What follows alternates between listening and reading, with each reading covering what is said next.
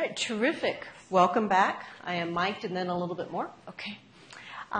We get to kick things off now with our panel discussion on smart cities in a world of ubiquitous computing, or pervasive computing, as IBM would say it. And I'm just going to start things out by introducing our panel moderator, and then she'll take it from there. So our moderator, Maria Saporta, is well known to many here at Georgia Tech and to the Atlanta area. She's our other native Atlantan on our program today. She works now with the Atlanta Business Chronicle, writing her weekly column and news stories, as well as her own website, the SaportaReport.com. That follows 27 years with the Atlanta Journal-Constitution, where she was a business and civic columnist. So she has been engaged in many of the topics that we were discussing with Kwanzaa Hall and with our opening plenaries. We've got another 100. She was named by Georgia Trends one of the 100 most influential Georgians in 2000 and 2001, and is continued on that list as a notable Georgian in 2002, 2003, 4, 5, 10, 11, and 12. Don't mess with this woman. She knows what's going on, and this panel is in very capable hands. So thank you very much, Maria. Thank you. This is a personal preference of mine, but I love people who are closer in so we can feel more like intimate. So for those of y'all who are way far away and I can't see your expressions, I know, hi, way down there. If y'all don't mind and aren't scared of me, I promise not to spit on y'all or anything. If you wouldn't mind moving up a little bit so that we can make this more of a conversational and intimate deal. Aha, one person. I affected change. Thank you. 2 people. Okay, let's start a movement. Takes 2, 3. All right, 3. All right, okay. Yeah, it just makes it better because then we feel like we're not talking at you, but with you. How's that? Okay? Y'all want to be part of this, right? And in that note, I wanted to have this very distinguished panel introduce themselves to you and give you a little bit about who they are. And, see, now the first woman. It takes women a little while to get brave enough to come to the very front. But thank you. Yes, okay. For you, well, why don't you move on down? Yeah, come on. We're friendly down here. See, I'm from the South. I'm from Atlanta. Y'all just come back. Come on. Okay, so I would like to have our panel introduce themselves, tell us a little bit about who they are, what they do, and how they impact this conversation that we're having. And then I'll ask them some specific, maybe a little bit more personal questions so we can get to really know them. So if we can start with Stephen on my far left. Stephen? Yes, Mr. AT&T. You're not from around here, are you? You noticed the answer. Yeah, okay, go ahead. Tell us, Stephen Vincent. So let me just give a brief introduction to myself. So I'm Stephen Vincent. I'm responsible for strategy, product, and business development for AT&T and their Digital Life product set. The Digital Life product set is all about home security, home automation, and it's really starting to bring things together for people in a meaningful manner. That organization is here, based in Atlanta. So that's where I live, work, literally walk down here a couple of blocks to come and be on this panel this afternoon. And now our organization is part of a bigger part of AT&T that's working on connected car initiatives and connected literally anything. The Internet of Things is the kind of the buzzword that gets thrown around too much. So in terms of going through this panel discussion this afternoon, I mean, obviously there's a number of challenges that present us all in terms of how do we bring all of the pieces of the puzzle together in a manner that's meaningful to people and end users and citizens on the ground. So that's the aim today, to try and talk a little bit about how do we marry some of these things that we're doing in the private sector with some of the initiatives that are being done at the community level. Okay. Hi, I'm Carl DiSalvo. I'm an associate professor in the digital media program here at Georgia Tech. And I study the ways that communities use technologies and the ways that we can involve communities in the design of emerging technologies. And in particular, we're interested in the ways in which community members can be understood as innovators and how they can contribute to the development of technologies that serve their civic ends. So we do that here at Georgia Tech, and then on a larger scale, I'm also the co-director for the Intel Science and Technology Center for Social Computing, which is a 5-institution consortium. And one of the strands within that, in particular, is looking at the ways in which social computing, and by which we mean not just Facebook and Twitter and Instagram, but the ways in which computing actually becomes a social activity, how that happens in civic space. So, for example, we have a strand looking at how do we think about IoT, which we've usually thought of in terms of an industry-type platform. How do we think about civic IoT? What would it mean to have IoT embedded in a community? What would it mean to have community members who are using those technologies for their own given civic ends? Okay. Jeremy? Hi. How are you? My name is Jeremy Dyes, and I work at IBM on the Smarter Cities team. I lead a team of folks who work with cities across North America, addressing some of these very challenges on how data can help inform public policy and improve citizen engagement. There are a couple of areas that I'm particularly passionate about, and one of those, and this phrase did scare me at first, but I've come around on it, but it's the concept of a citizen as a censor. A citizen what? As a censor. And if you take away the sort of Orwellian overtone of that for a moment, the fact that we have citizens who are seeking to engage with their government and vice versa, and we have platforms now for that to happen that simply weren't available until very recently. And so I think that's a fascinating thing to explore. The second thing that I am really passionate about is looking at cities as systems of systems. That's a very famous expression to describe cities. And I am particularly interested in understanding where those systems interconnect and the touch points of those various systems. So how policies in public transportation, for example, might impact education outcomes or public safety outcomes. So understanding exactly where and when those different systems touch each other, how you can understand what to expect when they do touch each other, I think those are really fascinating and very challenging problems to solve. Okay, Jennifer? So I'm Jennifer Clark, and it's good I'm sitting next to Jeremy because I am a professor of public policy here at Georgia Tech. And the area that I study is I study the spatial distribution of economic activity. I'm an economic geographer. And as a consequence, cities are very important in my research because a lot of economic activity concentrates in cities. I'm also here at Georgia Tech the director of the Center for Urban Innovation, which is a new interdisciplinary research center here on campus. And what we do there is we look at urban innovations and their diffusion. And I should say that in particular, we're looking at institutional innovations, governance innovations, but also how some of these technologies like civic innovations, social and civic computing actually play out in the built environment. Okay, well, as I promised, I want to know a little bit more about you. Where did each of you grow up? And again, we'll start. And tell us a little bit about your home life. Was it in the suburbs? Was it in an apartment?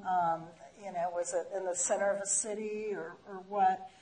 And if you were to describe in your mind of where you would want to live, what would be the smart city for you to live in?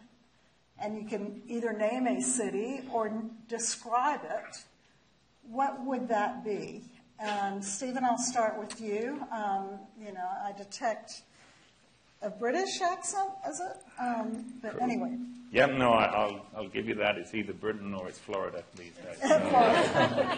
So I was born and raised just north of London. So I was literally out in the sticks, out in the boonies, I guess is the correct way of phrasing it. Lived in rural Britain, rural England in the countryside. Very picturesque, just like you see on all the TV shows and all the films. It's just cobblestone streets and people walking around with flat caps and the rest of it. So it was very very rural. Now on the other hand, though, what I did do is we were about 20-30 miles north of London, which was great because it meant every school field trip, every birthday treat, everything else was all about going and catching the train and riding down into London. And so when I start to think about jumping forward to where I live now, I mean, ironically, I live on the end of the Martyr line, on the north end of the Martyr line. So I think... Which one? There are two north ends. I live on the north end. Sandy Springs, Dunwoody. I'm sorry? Sandy Springs, Dunwoody. Okay.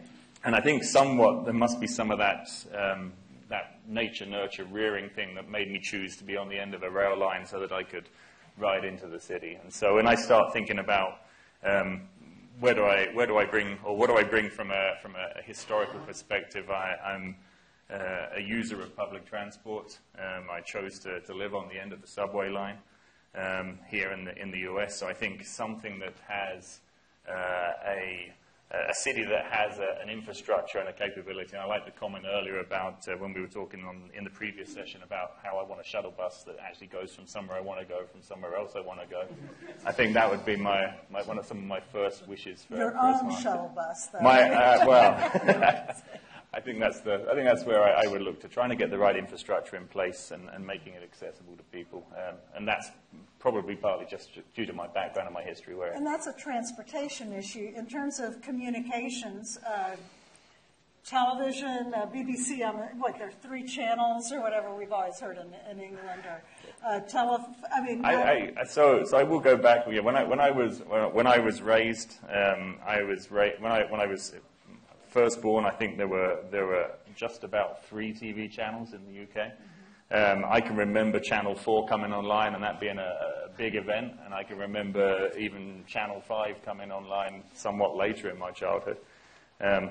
Then I can remember satellite TV, but I never had satellite TV, so I never saw more than what ultimately became digital terrestrial. So big data for you was 4 stations. I think I can cope with more than, and I think I probably only ever watched 4 at this point in time here in this country. So I think we're somewhat over-blessed with the amount of media and disinformation that we can get in some of these channels today. Okay. Carl? I grew up in Cincinnati, Ohio, on the edge of the city, right inside the city, but not in the city center. And I don't think I realized till later how formative it was to grow up in a city that is part of the Rust Belt. And I've lived in other Rust Belt cities as well, but there's something about growing up in a city that's still marked by manufacturing. So for those of you who haven't been to Cincinnati, one of the interesting things is it still has operational factories inside the city limits. And so as you drive through the city, and the highway goes through the city like it does here, you pass, for example, GE. And there's something about having this city that industry was still very present. And I remember later, after Cincinnati, I actually moved to Minneapolis and being very confused driving outside of the city and not seeing factories. Right? It's like, where's the stuff get made? And so I think there was something special about growing up in a Rust Belt city, and that set the tone. I'm trying to think if I have a favorite city that I could play off of to say what would be the kind of city we wanted to live in. Is that the question? Yeah, or for you, what does smart city, if you were to envision that smart city, could you either describe it or say, aha? I mean, Jeremy and I were talking, he asked favorite city. He had lived in Paris when he was 14. That to him, even though he remembered some negative things about Paris at that point in time. This is all good. Okay. Yeah. No, it's all good. I lived in Minneapolis, St. Paul for almost a decade. And to me, that's a great example of a smart city. That's a city in which people have adapted to really harsh environments and made living there not just bearable, but pleasant. And it's also a city that is easy to get around and for which the public spaces are used in really special ways. Right? The public spaces, there's an active public sphere, public life that happens in those cities that's really remarkable. And the citizens, the residents, the people who work there really take ownership of that city and make great use of it. So, I think it's got the second highest per capita use of bicycle transportation of any other city in the country year-round. I mean, which they're crazy. But anyway, yeah. adapting to harsh environments, I guess it's. Yeah, and making it enjoyable to live there. Like saying, what does the city offer us, and how can we find pleasure in it? Okay, Jeremy? Great. I grew up in a suburb of New York City, and it wasn't rural by any stretch, but it was very suburban. And as was mentioned, I had the good fortune to go move to a city when I was 14. And being in an apartment,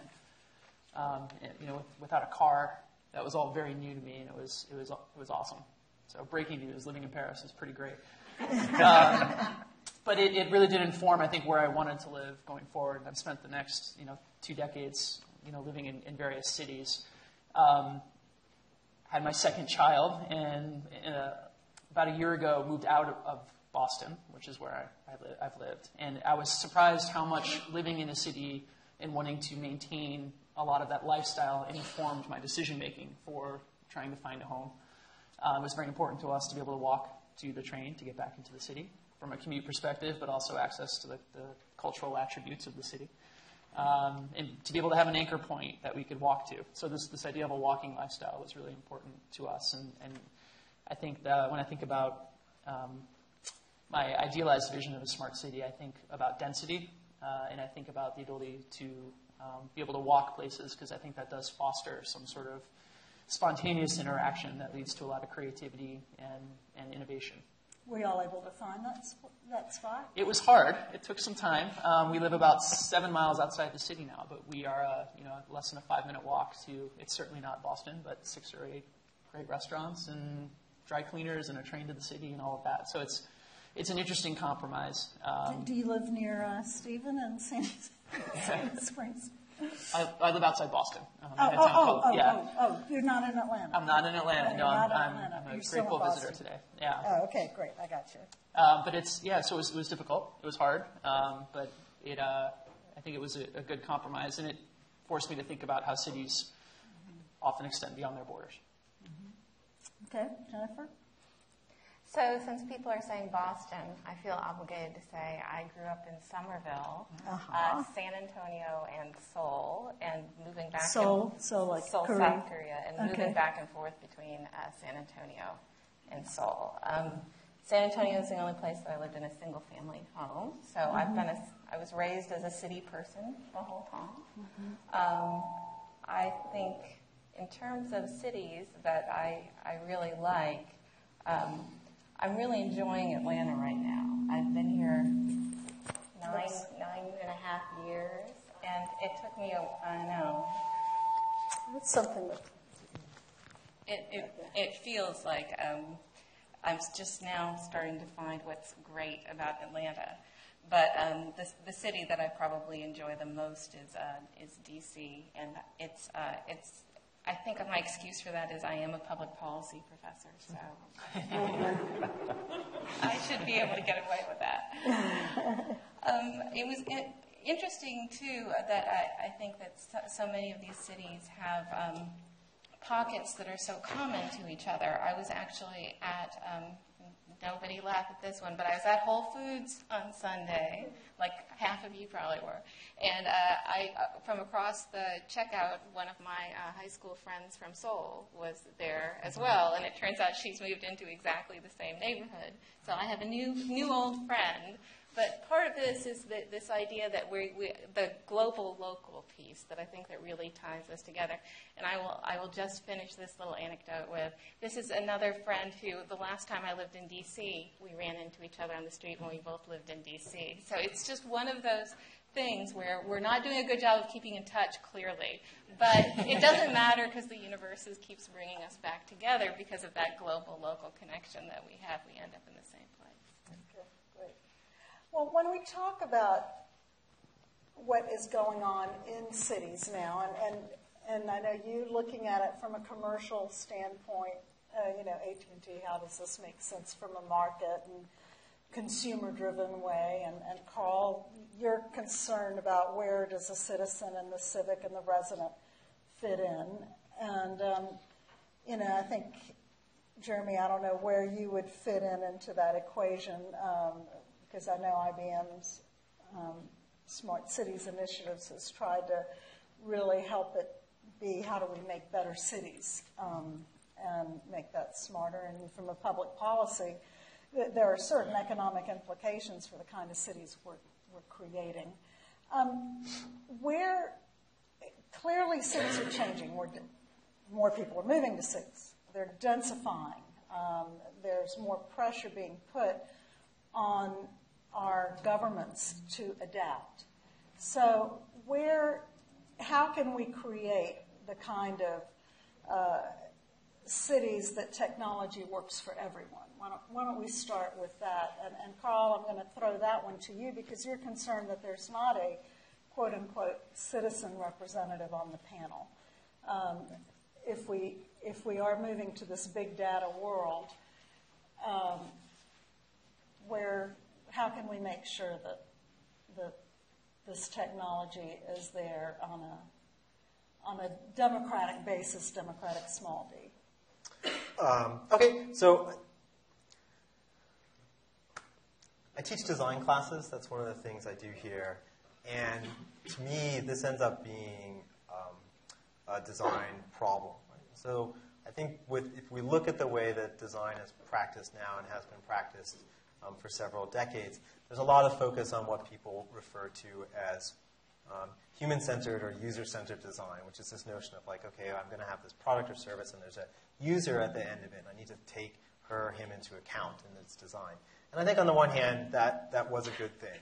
But I think that when it comes to designing for cities, we have to begin to think and say it's not just a user, right? It's a citizen, and that has certain meanings, and we need to ask ourselves, what do we mean by a citizen? So maybe we need to switch and think about what is a citizen-centric design when we're thinking about cities. It's a resident, right? So it's a person who lives in a neighborhood or works in a neighborhood or plays in a neighborhood or worships in a neighborhood or does whatever they do. And it's those aspects of our civic life that I think need to come to the forefront in our design processes to allow us to create the kinds of cities that we want to create. And it's completely doable. Right? And I'm not even sure that it's hard, but it's a matter of making that choice to say, what are cities about? Are cities about a notion of civics? Okay, if we agree that that's the case, then how do we bring that forward and have questions about civics leading our design decisions, questions about democracy, what do we mean by democracy, leading our design decisions as we develop these technologies and services? Any response? That's a very interesting perspective. I think one of the things that we talk a lot about and we are a technology company, right? So we have a unique perspective here, unique being a kind word, an optimistic word. But we talk a lot about this concept of data as a natural resource and viewing data like you would view a natural resource. In that, there's value in it, right? So there's value in diffusing it. But I think it's important that the government plays a role in brokering that resource, just as governments play a role in brokering water, natural gas, other natural resources. You have to understand where it's coming from. You have to ensure that it's protected. And then you have to create a mechanism through which the citizens can interact with it, benefit from it, engage with it. So while they may not control the content from beginning to end, and nor should they, but I do believe the government has an important role in being able to diffuse data to all different parts of a community. Stephen, from a corporate standpoint, how does that strike you? I mean, I've been covering community meetings longer than I would want to admit to any of you young folks in the crowd. Consensus is not something I've ever seen in a community meeting or a civic group, and the idea of citizens leading. Anyway. Any thoughts you have? So I think at a very high level, I'm agreeing with the principles, but I think that the challenge that we always have is that how do we make people aware of the resource, the natural resources that's just been put, that they are themselves inherently generating? How do we educate people in general as to the potential value of that resource? Because I think at this point in time, we're starting to see a number of small ecosystems that are popping up, some that are centered around the mobile device that's in your pocket, some that's centered around devices that you might wear on your wrist to measure your health, the ecosystems that are centered around the car, what's going on, driving habits. We see Flow on TV with a plug it in and I'll monitor your driving habits and I'll give you a discount based on your driving habits. We see all of these things starting to come together in certain more advanced pilot cities where you start linking driving and spaces and metering and tolls on the road. All of these things are starting to come together, and it is generating an awful lot of natural resource or data. This big data. I'm going to use the buzzword. The challenge there is that some of these are coming and are being generated in a shall we say, a private arrangement between an individual and a company that's providing some kind of service. Clearly, as we go into AT&T are very respectful of people's data and their privacy. We have a very much a closed ecosystem. We don't share and leverage our customers' data. But then you have companies on the other side of the other end of the spectrum whose entire business model is based on sharing and leveraging that data. And so somewhere you have to find a medium of bringing together public projects, private projects that are often based on significant investments in infrastructure to get them up and running, and generally bring this awareness up to the population as to the potential value of this resource and how then do you go about regulating it or controlling it. I think that's a big question, and I don't know that there's an easy or obvious answer. Sounds like a time to ask the public policy guru to come in and see how you... Well, I was at a research meeting recently, and we were talking about adoption of some of these more greener, innovative infrastructures. And we were kicking around, the research design for this, and somebody said, let's do a willingness to pay survey, find out how much people will pay for transit-oriented development. And somebody else in the room said, but people don't buy infrastructure.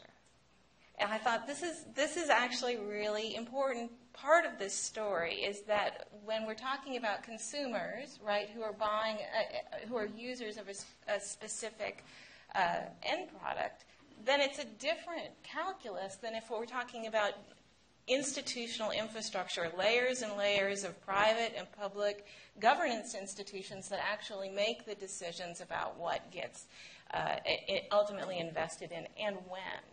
And how much and how incrementally. And it does change the research designs substantially, because if we're talking about smart cities and we're talking about hard infrastructure, we've got a lot of stakeholders to engage in the discussion. Well, we did a very good job building stupid cities, didn't we? I mean, and there was a lot of infrastructure built. Ugly as some of the infrastructure is, I think this is one of the things that we miss sometimes is that cities are fairly smart on their own. They're amazing ecosystems. People negotiate their ways through sometimes very dumbly deployed cities, but in very smart, innovative ways every day. And anytime we intervene in that system, we have to think quite long and hard about whether our interventions are actually going to generate externalities we just don't see coming, because we're enamored with the technology and not appreciating enough what actually people are negotiating on the ground, which goes back to the previous points about having this discussion with whether there's citizens or users or residents, whoever they are, they need to be part of the discussion. Yeah. Cool. Yeah, Jennifer, you said something this morning, if I can repeat something you said this morning, which is actually that cities already are pretty smart. Cities, and I thought that was a great comment. And I'll give you an example that I've been sort of looking at casually from a research perspective that other people have done more research on. But if you look at New York City's response to Hurricane Sandy, and the Department of Homeland Security has published a report on this called the Resilient Social Network, which is really great. It's freely available. One of the things that they point out is that there was a citizen-led response to the shortcomings of providing aid in the wake of Hurricane Sandy that was nothing short of amazing, in which you had citizens who were making use of technology platforms and essentially gaming them, right? Like using wedding registries and Amazon gift cards and other sorts of things as a way of like moving materials and supplies around, and producing their own signage within the city. So actually developing their own signage to point residents to places in which aid was being provided.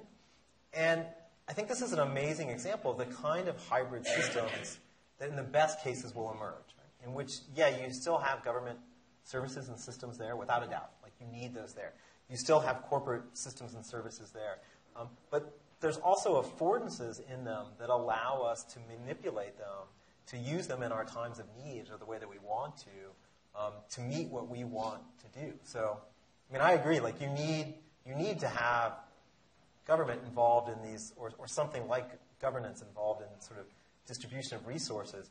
I think the opportunity we have is to say, how do we want to innovate that, right? Like, are there models we can cut from things like participatory budgeting, which we have a student in the audience who's studying, and say, oh, can you take models like that and apply them to data, right? Maybe that's the way to go. So I think we have this we're at this moment where we can say, we don't have to replicate the existing structures. We can at least explore and experiment with what other structures might be. Can you live in a city today without a smartphone? Sure. Your experience will be very, very different than I think what a lot of us are used to. I mean, like I said, I live in Boston, and we have a city-provided app where we could take pictures of potholes and send them into the city. The people who collect garbage in Boston drive around. Is that a citizen-led? This is a really interesting point. Yeah. So I think one of the things that Boston did, and again, I'm being a little bit provincial here, sorry, hyping up my city. One of the things that Boston did that I think was really great was that they created an office of innovation that they call the Office of New Urban Mechanics, specifically to foster projects like this, to figure out how to get citizens more engaged and how to use data more effectively. They realized very early on that the existing city governance structures, mayor's offices, council, et cetera, weren't really set up that way. And I think Councilman Hall really, you guys are incredibly lucky to have a partner like that. And he's not here, so you can't accuse me of kissing up to him. Well, Jay's here. Okay, great. Well, it's remarkable Jay's to have someone. tweeting already. Good, excellent, yeah. Well, I'm saying nice things because I mean them then. I didn't know you were here. Because you have a partner who's willing to sort of invest in that incubation period. And this group in Boston has done some really crazy things. Like, for example, they gave smartphones to the people who collect trash and recycling and put an app on it that senses the vibrations in the streets. And they use that data to gauge road conditions in the street. So these people are driving around the neighborhoods already, police officers, et cetera. And now you're using them as an ability to be able to get data that you didn't have before. I think, but getting back to your point, so I think, those of us who have those types of technologies, we can experience this in a different way. But I think for the foreseeable future, you can't assume that is a gateway to being an active participant in the city, that you have to have access to that type of technology, or else you'll lose whole neighborhoods like we talked about earlier. Well, I guess that's my question. Are we creating, the haves and the have-nots? Are we creating a society that you almost have to have access to, whether it's the internet, big data, whatever, to live a certain lifestyle, and those who do not either have the means or the ability or the access to having whatever devices are to be able to access that are going to be left out, are going to be somehow without. And how smart is it to have cities that would have that two-tiered? And I guess since the history of cities, you've always had citizens who are, not as well off as other citizens, but have we just created another level of inequity? This is really difficult, and the 311 systems are which is how to help the city, or how to provide feedback as a Right. resident. So if you think about if you visit with people in Atlanta, when people see there are people who just call City Hall and say there's a pothole. That's what they've done for 40 years is they call and report a pothole. They know how to report a pothole. They don't need an app. So for them, when you start thinking about a 311 system, they think, what is this? Who is this for? My grandchildren? It's not their thing, and it's not going to be their thing. And I think there's this question of, as much as this transition to this different kinds of technology, 50 years from now, maybe everything goes this way. But we still have to be able to use these legacy technologies because we have a multi-generational environment. We have an environment where we have people who have different abilities and different abilities, not just on income, but physical abilities. And disinvesting in one for the purposes of testing another is problematic. I don't think I could have phrased it any better than we just did there. I was going to add a couple of comments, though, that obviously as technology evolves, making smartphone technology more accessible, both in terms of the initial upfront and service, is something that I think the industry as a whole is trying to solve. And then I would take the question a little bit further and say it's not just about smartphones providing inherent data and information about what's going on in the city, but increasingly the devices themselves are providing that information. You've got parking meters that are reporting in when the spaces are open and vacant or when they're occupied. You've got you've got smart street lamps that are themselves detecting motion below them and reporting information back in. So I think while the smartphone has put more processing power in my pocket than probably landed the spaceship on the moon. I mean, we're at this point where there's an inherent array of sensors and services and devices and information that's capable of coming from that device, but increasingly all around us, all of these devices are reporting in, or should I call it auxiliary information that has value somewhere else, and that goes back to the initial point of while there will be a stratosphere or a range of demographics in a city with different levels of access to technology, there will always be, I believe, services and means for reporting a pothole the good old-fashioned 311 way, but that will evolve with time, and in the future, who knows? I mean, it could be anything that's reporting this pothole. I mean, will potholes be relevant? We'll all be on hoverboards, right? So. At a breakfast last Friday, the mayor said there was a study in Germany, and he thought that the same thing would exist if we did a study here, that they asked young people, what would you rather have, a smartphone or a car? And the overwhelming majority said a smartphone. And he says, boy, what a change, if you had asked me when I was a student, there would have been no question. I wanted a car. And the changing, what is considered important in today's world. And so are we moving towards a society where connectivity and communications is maybe more important than having our own automobile? Is that... So I'll take the quick. I would say yes, because I think if you just look at the numbers and you look at the way the technology and smartphone type of technology is being adopted, I'm rooting that statement in the same survey. You see similar surveys as to whether people want internet or TV, and increasingly younger demographics are asking for the internet and not for television, a phone instead of a car. And we've got to work out how our cities and how that infrastructure and the environment that we live in needs to adapt around that, because I also see, I think it was Steve Jobs said he doesn't like his kids to play on the iPad, right? He likes them to get outside and kick a ball and hit a baseball. So I think what I mean, this is the parent in me at this point. I think we also have a responsibility to make sure that we get the right balance in life. And so I credit Steve Jobs for his not allowing his child to allegedly use these iPads. So I think there's a balance here of getting it right for the future generations.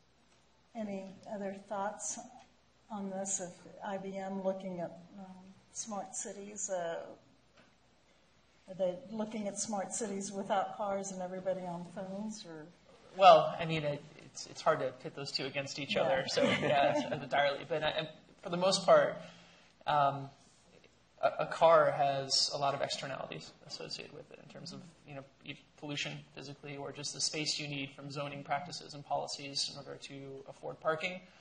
I think I read that a parking spot in the West Village just sold for $1 million in New York. Wow. So, I mean, those things take space and those things have a cost. So when I think about smartphones, I think one of the great advantages to them, of course, we could debate what cost that would have as well. Maybe we'll find out one day. I have mine in my pocket humming away, wondering what it's doing to my leg. But it's, I think one of the great things about the diffusion of data is that it may not have as defined externalities or social costs, potentially, as something like driving a car would. Just one thought. Well, I mean, a lot of people have said this whole idea of fewer people trying to get driver's licenses is directly attributed to the fact that when they're driving, they cannot be using their smartphones, they cannot be texting, they cannot be checking their email, or whatever it is that they want to be doing. It's an inconvenience for them to have to drive and not be connected to this thing. And so I guess my real question is, are these things, our mobile devices, creating cities where we are going to have more human contact or less? Are we all just going to be walking around looking down? Some people call it the look down moments or the look up moments.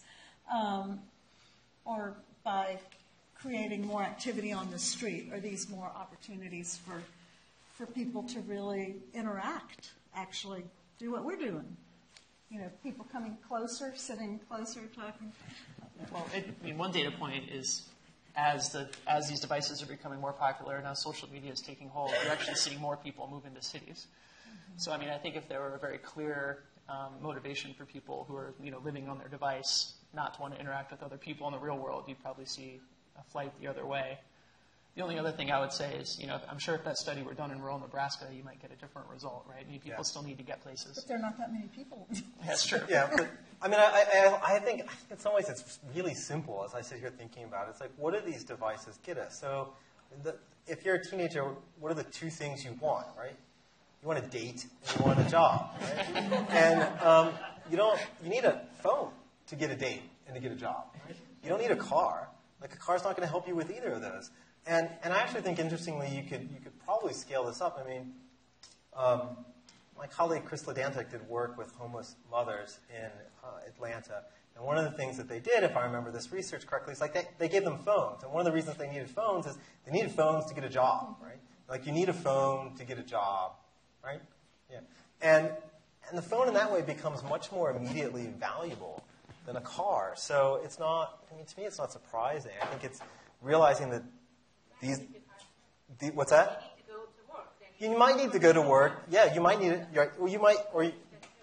But without being able to be contacted, right? If I can't contact you, I can't get the job. So I think in some ways it's also realizing that I think we have to balance the idea that these are really special things, and then also that they just happen to be the tool of the moment through which we are engaging in transactions, whether those are personal transactions or they're business transactions or whatever the case may be. In the way that the car might have been 2 generations ago.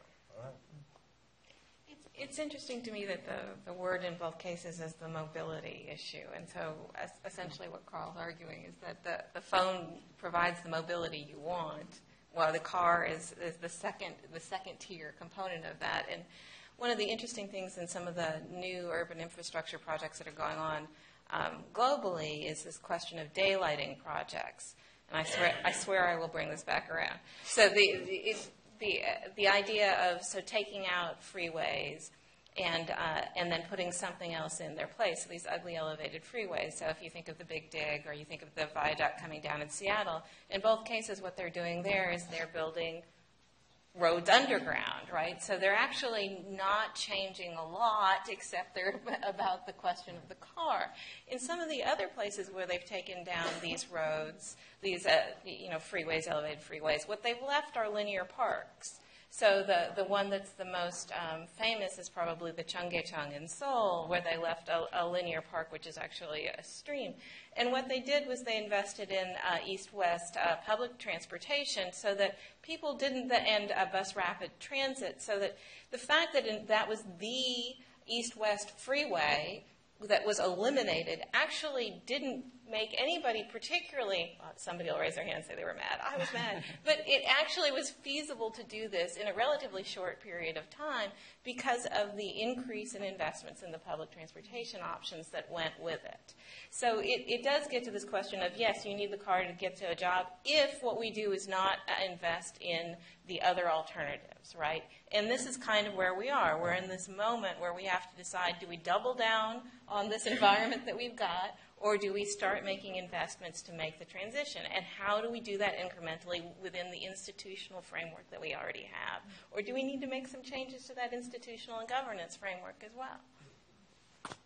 So are you advocating our government structure or our citizens, whichever citizen-led, actually trying to make a transition based on where society is going and saying, is that... Am I hearing you? I mean, we are in Georgia. I'm starting the conversation.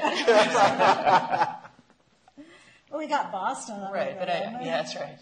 I mean, personally, I do feel a civic responsibility to try and help a government improve its services. And I'm able to do that now because of this phone in my pocket in a way that I wasn't able to do 10 years ago. I mean, if you imagine a macro view of a city with all of us millions of people who do have the phones, you could see the city breathe throughout the day. You could see the people come in from the suburbs, mill about in the city, do what they do during the day, and then diffuse back to wherever it is they live.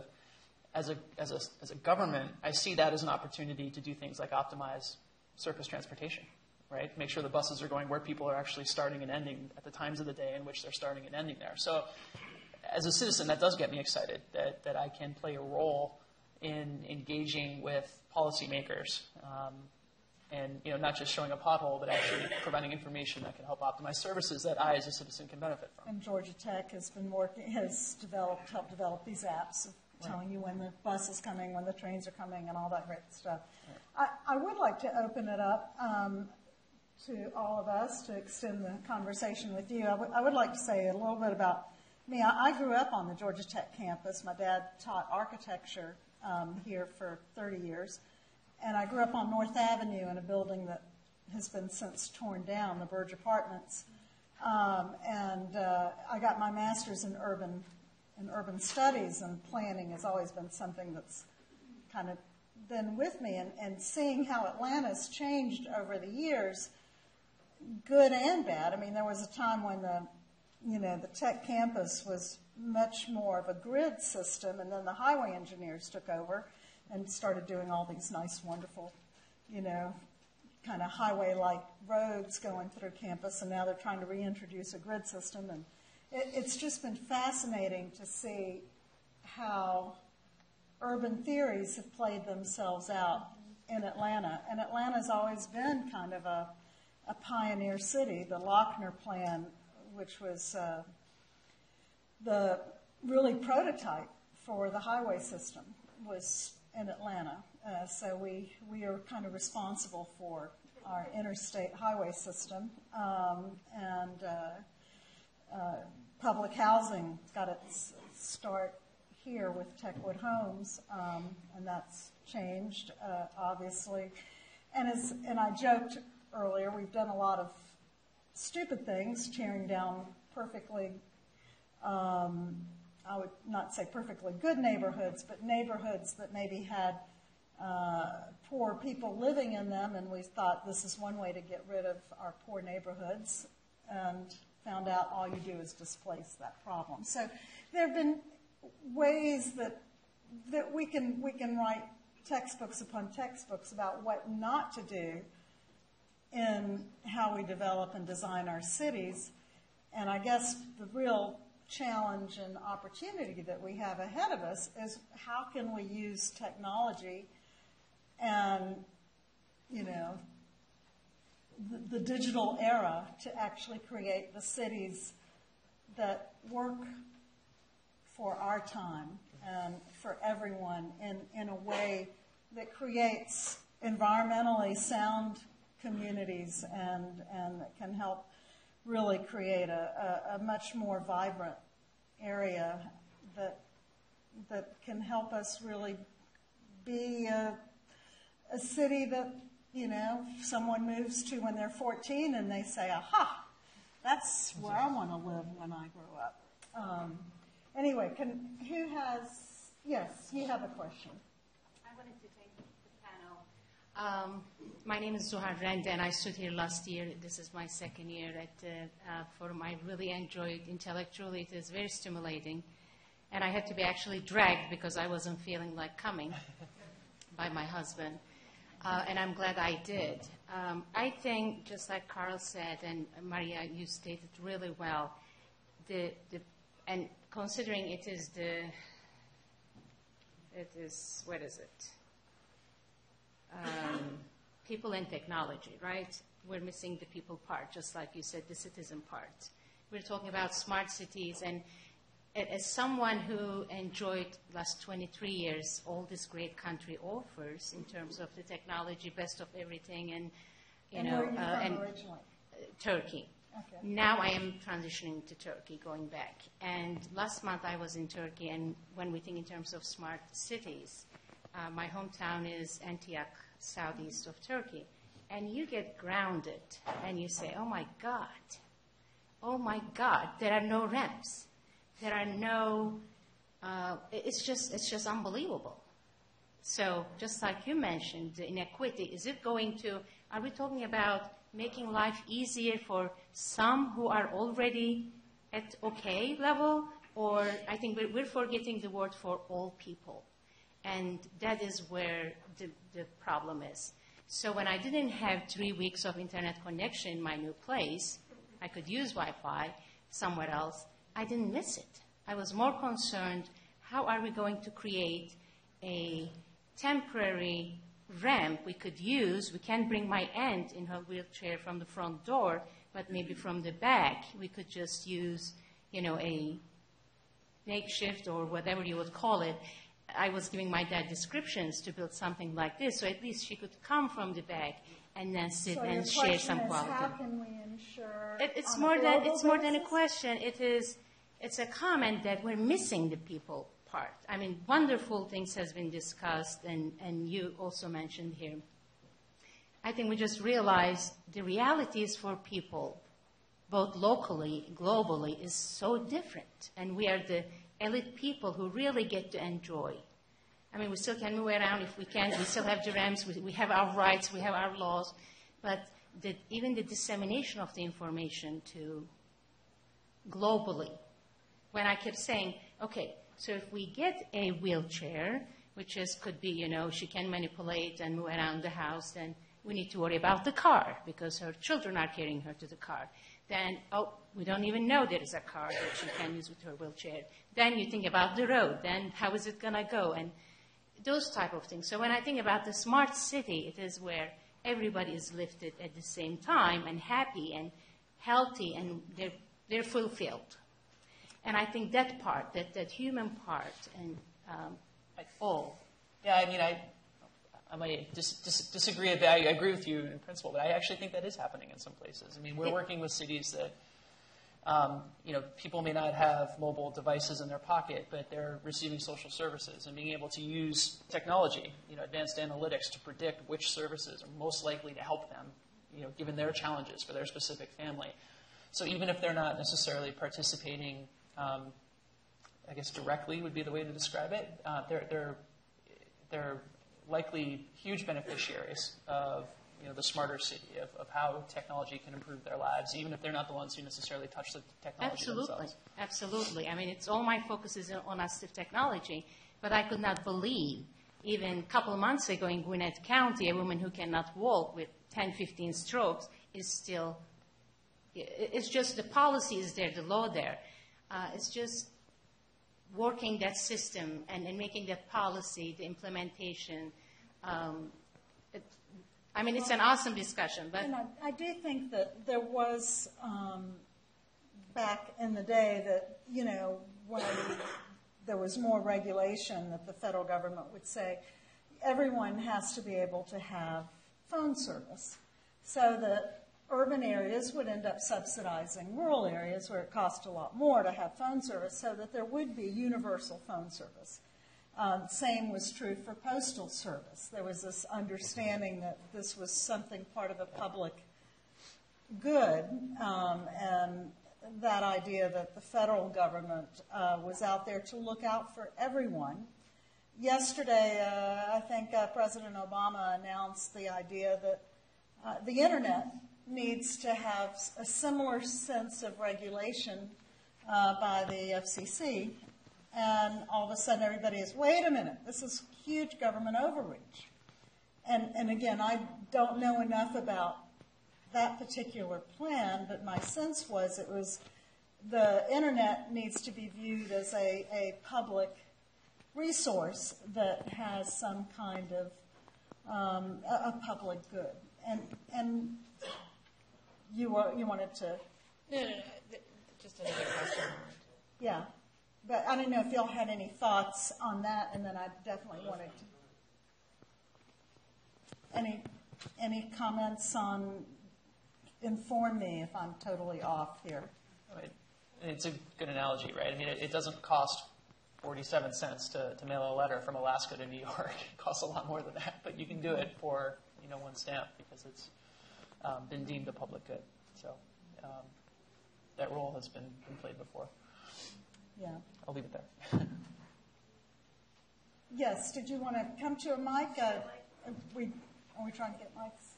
And did you have a question too? If y'all want to come get close.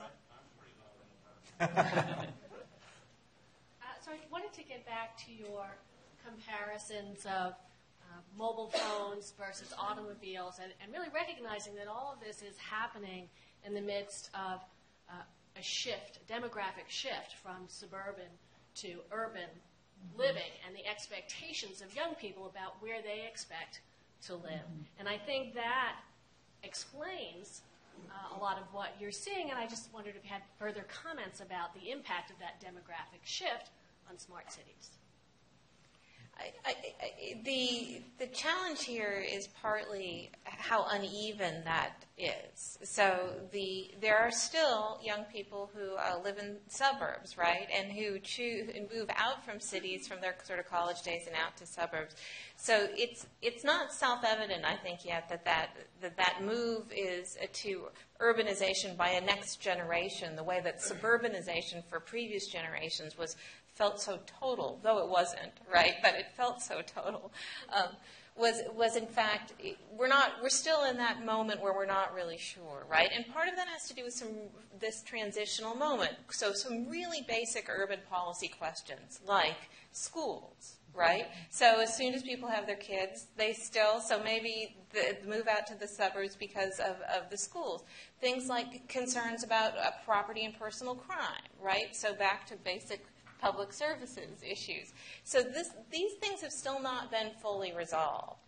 The motivation to resolve them, because there is a generation that is now looking at the city as an option, right, as opposed to something you leave, rather than, means that we've got to start thinking, and not to keep saying the same thing over and over again, but this question of the institutions and how we're going to actually to restructure these institutions to solve these problems so people can come back to the city.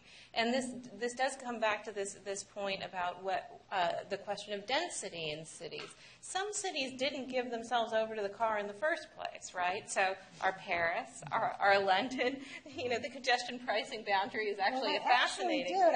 They did some, but not. I remember when they just made cars all along, the Seine, and then they had to start taking them out because they kind of destroyed some of the urban. But anyway. No. I mean, I certainly would not argue that there were not accommodations made, but the total commitment to a city built within the age of the automobile is something that we see more in this context. Yes. Okay. Let's see how loud you really are. However, you might want to kind of do a paradigm shift. It's not call it smart city, it's called smart community. It needs to be rural, it's urban,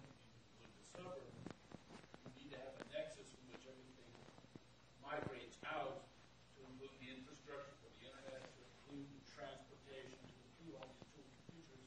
And the problem is we don't synchronize. We plan, we think ahead, we look ahead, we go, okay, this is where we want to go. And a lot of times, like, you don't get the community input. You just get people who say, well, you know, pardon the phrase, I'm a technician and I know what to do about this. You know, I know how to fix this without necessarily getting everybody else input. And that's where we need to look at it not as the city focus, a community focus, because there are people who are migrating to, and like you said, to and from rural and urban. Children are moving. We need to include these demographics to see how the shift is working, so we can say, okay, we need to put, you know, internet, which should be an accessible. Essentially, the internet should be a human right in some respects, at least in countries where it is readily available. Not in third world countries, that's something that needs to be worked on to get internet access out to other communities. But around here, there should be no reason people don't have affordable internet going out to Kansas, places like that, Middle America. There just needs to be a setup where that works, so the community can be connected, so you can put out information, say things are happening. So, in your mind, who would pay for that? It should be a general fund. It should A be general federal fund? I mean, should it be paid for on a... We do have these things called taxes. I know, but I'm just saying it's... I'm just curious, because, I mean, because... you are talking taxes, but the thing is, people need to know and see, just because you say taxes, okay, well, we'll have a tax in it. What does that tax break down? You need to get the public involved and say, this is how the taxes are employed. This is how much you need for antennas to put out the broadband or the network infrastructure. This is how much you need for files if you're using files. This is how much you need for dial-up if there's an area where they're so far out of the loop that you can't get full internet access out to them with, you know, without it being monstrously expensive. So you need to let people know and then say, okay, here it is, people. This is what it's going to cost. You, as the general taxpayers, not anybody pays more than 15%, or you make over so much money, you have to pay more taxes for it. This is a flat tax to ensure that all Americans have the benefit of access. I mean, personally, I think that people have such a hard time even having that conversation right now. Just even, I mean, Minneapolis, St. Paul, when I went there, you know, they had some of the highest taxes per capita, and I was saying, well, in Georgia, they brag about how the state has the second lowest tax per capita than any other state in the country. And they said, really? And they brag about that? And I said, yeah, they brag about that. He says, we look here as that as an investment in our community, in our state. And I said, that's not quite the way it's perceived here in Georgia. So, I mean, I think that there's just things get very convoluted very quickly. And then I know when I think of smart cities, well, what kind of smart city, if we look at Atlanta, would have in one region 80 different government units in a, you know, in just what should be one metropolis. I mean, that doesn't seem very smart, but I haven't heard any of y'all talk about how we can use technology to break down our government borders, even though I would think that there would be ways that you could almost... I don't know if you need to break down. I mean, I do think what you're suggesting, and I think actually what several people have been... Cities are different, right? Boston is not Atlanta, and Atlanta is not Minneapolis. And I think it's important to recognize that those differences are both sort of material differences, like the actual structure, and cultural differences. And those cultural differences get played out in terms of the government. So, like, urban mechanics is awesome. Like, it is such a great thing. You can't reproduce it here. Right? It's just not going to happen. We've actually, like, there's been hints of trying it, right? But there's things about the way that Boston runs as a city, the resources that are there, the kind of city it is, the way the government happens in Boston, that lets that happen. Right? So I think the challenge for us is to think about, okay, let's not get rung up over the fact that we can't reproduce that here. Let's instead say, what can we reproduce here? And in some ways, that's why your word community is much nicer, because somehow I always feel when we talk about cities, we think about a very specific kind of a city. But we think about communities, something about that does open us up to the fact that there's a lot of differences here. And whether you're looking at it in terms of a human problem or a technical problem or the two combined, it's those differences that are going to be key. Yes. Yep, come on up. I have a question for Stephen, I suppose. Can people hear me? Okay. So I want to give a specific example about what a smart city could be. And a smart city could be a safe city. My sister is involved in the transgender community, and they're trying to map unisex bathrooms and think about different signage for those bathrooms that would make transgender people feel safer or make that space more inclusive. So they're using a technology, they're using data. Does AT&T have a passive role in that or an active role in that? And IBM could respond to that. But again, getting at this tension of civic innovation, citizen-based, community-based innovation, and what the role is of a profit-driven entity. So I think in very simplistic terms, I mean, AT&T values itself as a responsible corporate citizen, and in itself partners in many communities, both on non-for-profit activities, sponsoring local communities, and working on trials, proof of concepts, and a whole host of different programs that are not necessarily focused, as you succinctly put it, at a profitable activity. So we don't take our responsibility back to the broad community as likely, and we'd like to make sure that we are given an active part of that contribution, because we think that involvement is valuable to us. So you can't, I don't believe in corporate America that you can get away with not sitting purely on one side of the fence and not making sure that you get that right balance view for the population and people as a whole. So I think in getting that right balance between maintaining a core business that allows us to do the secondary projects is also important. I mean, some of the funding and some of the money that we put into communities, some of the activities we do in terms of supporting local initiatives, I think is important to trying to stimulate. And I think big companies have a high level responsibility to be involved in that. So at a very high level, to me, it's always about maintaining that right balance and making sure that you get actively involved in the communities and actively get involved in supporting those environments. It sounds like there might be a business opportunity for an app. And did you want to? Sure. I mean, we're as corporate partners or whatever, we're also citizens, right? So it's important for us. The only thing I wanted to add, by the way, that was very well said, is that I think if your sister was, she would never want to wait on an IBM or an AT&T or even a local government to deliver that to her, because frankly, we'd never get it right. So I think a lot of the times I view our role as that broker of a platform or an incubator of data, that we can help with that part, right? And then we get all the really creative people who are doing those wonderful things in the community to go and build and really be innovative on that front. But I think, from our perspective, we want to help the enablers of that. But hopefully no one would ever rely on us to be that creative and that, on that level, because frankly we wouldn't get it right, and people will be creating wonderful things like that all the time. A few weeks ago, Jeff Arnold spoke to the Rotary Club of Atlanta, and he talked about his new company. He was a founder of WebMD, and the company he's working for, they use big data for all things medical, and I guess they measure everything about your body.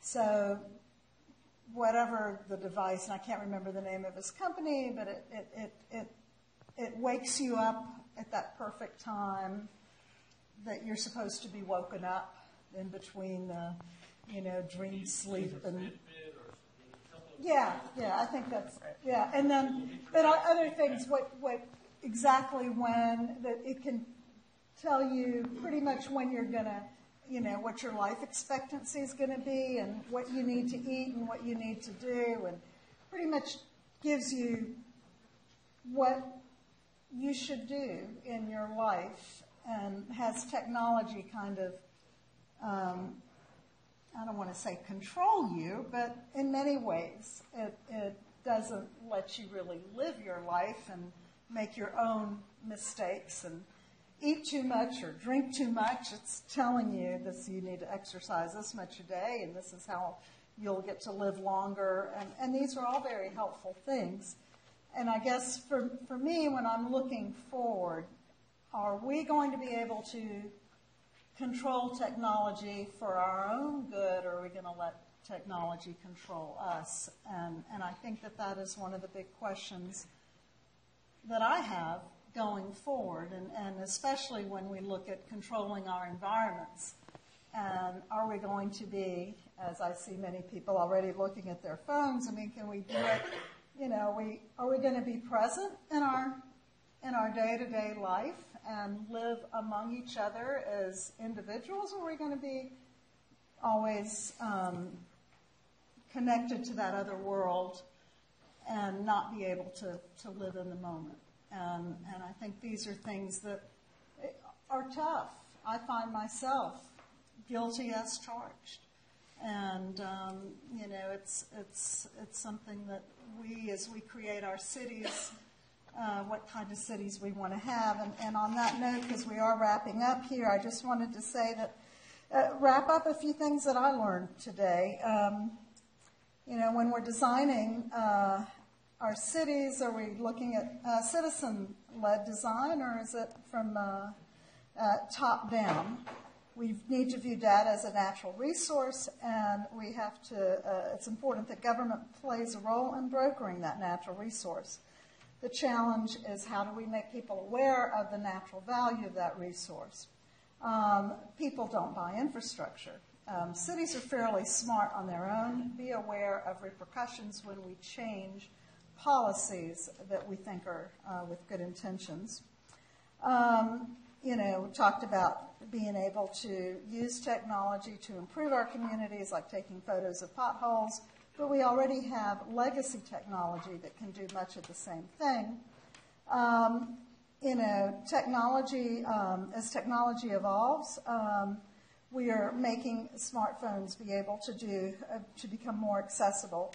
But it's also about increasing devices that are part of our daily lives, whether it's parking meters, etc. Issues of phone versus car, internet versus TV. What does that mean about where we're going? More people are moving to cities. Why is it that people want these devices? Let's get down to it. If you're a teenager, you want a date and a job. They are the tools of the moment. Mobility is what you want. And we are at that moment in time where we're either going to make a transition and making investments in new infrastructure like transit, or continue doing what we've been doing. There is that demographic shift from suburban to urban. The challenge is how uneven those shifts can be, and how do you serve everyone. There are basic urban policy issues such as education and crime, and how do you address those? And how do you restructure our existing institutions? It's not just smart cities. We're talking about smart communities. So smart communities are in the suburbs and small towns and all over our country. You cannot apply what makes a smart city in one area of the country the same in another. Cities are different. There are differences, there are cultural differences, and actual structural differences. But we have to always balance our business needs and our social needs as we proceed with technology. I hope you've learned something from this program, as I have. Let us thank our great panel for helping us.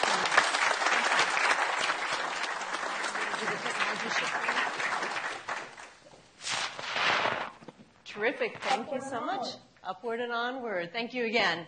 I'm hoping all our panel will be here with us during the reception tonight and be able to engage the conversation.